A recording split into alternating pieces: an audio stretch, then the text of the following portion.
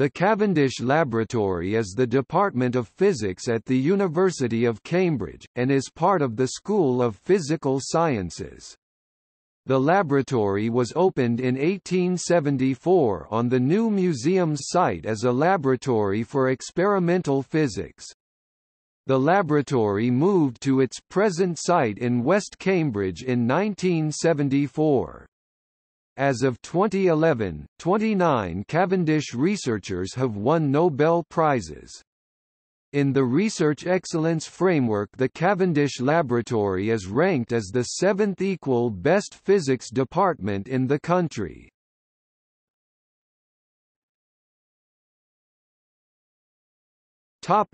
History. The Cavendish Laboratory was initially located on the new museum's site, Free School Lane, in the centre of Cambridge.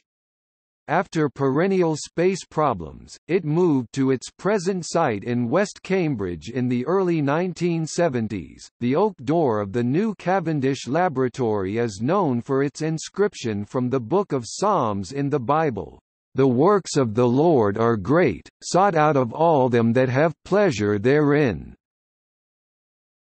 The department is named to commemorate British chemist and physicist Henry Cavendish for contributions to science and his relative William Cavendish, 7th Duke of Devonshire, who served as Chancellor of the university and donated money for the construction of the laboratory. Professor James Clerk Maxwell, the developer of electromagnetic theory, was a founder of the lab and became the first Cavendish Professor of Physics. The Duke of Devonshire had given to Maxwell, as head of the laboratory, the manuscripts of Henry Cavendish's unpublished electrical works. The editing and publishing of these was Maxwell's main scientific work while he was at the laboratory. Cavendish's work aroused Maxwell's intense admiration and he decided to call the laboratory, formerly known as the Devonshire Laboratory, the Cavendish Laboratory, and thus to commemorate both the Duke and Henry Cavendish. Physical chemistry, originally the Department of Colloid Science led by Eric Riedel, had left the old Cavendish site, subsequently locating as the Department of Physical Chemistry under R. G. Norrish in the then new Chemistry Building with the Department of Chemistry led by Lord Todd in Linsfield Road. Both chemistry departments merged in the 1980s.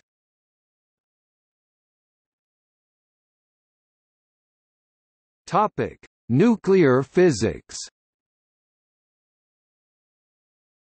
In World War II, the laboratory carried out research for the Maud Committee, part of the British Tube Alloys project of research into the atomic bomb.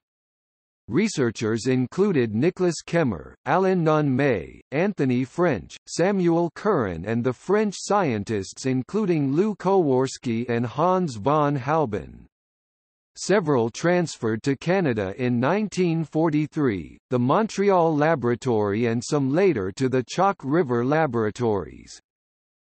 The production of plutonium and neptunium by bombarding uranium-238 with neutrons was predicted in 1940 by two teams working independently, Egan Brecher and Norman Feather at the Cavendish and Edwin M. McMillan and Philip Abelson at Berkeley Radiation Laboratory at the University of California, Berkeley.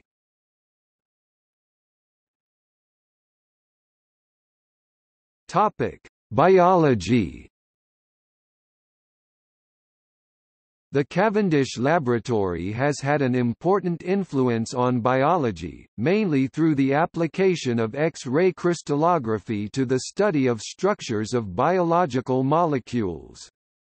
Francis Crick already worked in the Medical Research Council unit, headed by Max Perutz and housed in the Cavendish Laboratory, when James Watson came from the United States and they made a breakthrough in discovering the structure of DNA.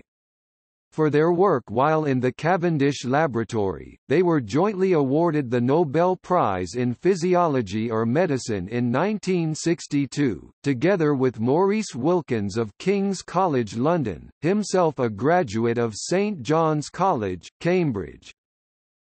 The discovery was made on 28 February 1953. The first Watson-Crick paper appeared in Nature on 25 April 1953. Sir Lawrence Bragg, the director of the Cavendish Laboratory, where Watson and Crick worked, gave a talk at Guy's Hospital Medical School in London on Thursday 14 May 1953, which resulted in an article by Richie Calder in the News Chronicle of London, on Friday 15 May 1953, entitled, "Why You Are You? Nearer Secret of Life." The news reached readers of The New York Times the next day. Victor K. McElhenney, in researching his biography, Watson and DNA, Making a Scientific Revolution, found a clipping of a 6-paragraph New York Times article written from London and dated 16 May 1953 with the headline, "Form of Life Unit in Cell as Scanned." The article ran in an early edition and was then pulled to make space for news deemed more important. The New York Times subsequently ran a longer article on 12 June 1953. The Cambridge University undergraduate newspaper Varsity also ran its own short article on the discovery on Saturday 30 May 1953.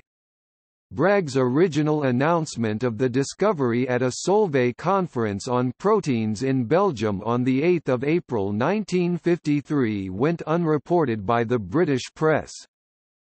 Sidney Brenner, Jack Dunitz, Dorothy Hodgkin, Leslie Orgel, and Beryl M. Otten, were some of the first people in April 1953 to see the model of the structure of DNA, constructed by Crick and Watson. At the time they were working at the University of Oxford's chemistry department.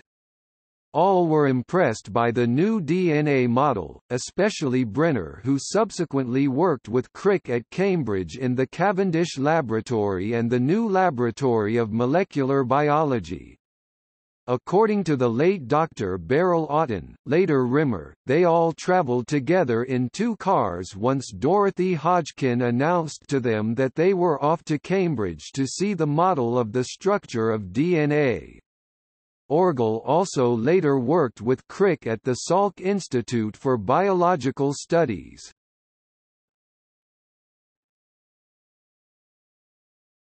Topic: Cavendish Professors of Physics.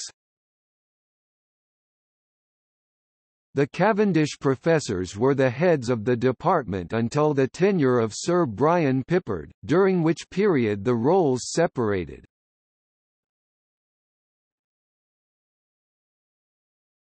Topic: Heads of department.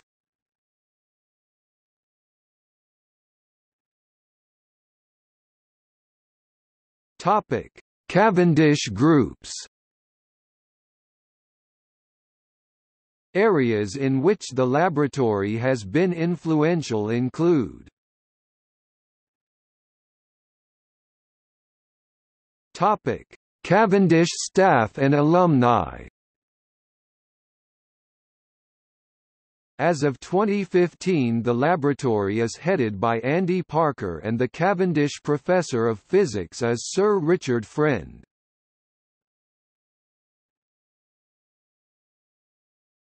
Topic: Notable senior academic staff. As of 2015, senior academic staff, professors or readers include: Topic: Notable emeritus professors. The Cavendish is home to a number of emeritus scientists, pursuing their research interests in the laboratory after their formal retirement.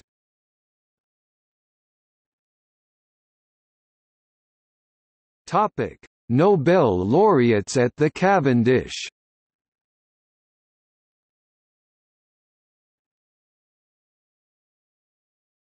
Topic: Alumni. Besides the Nobel laureates, the Cavendish has many distinguished alumni including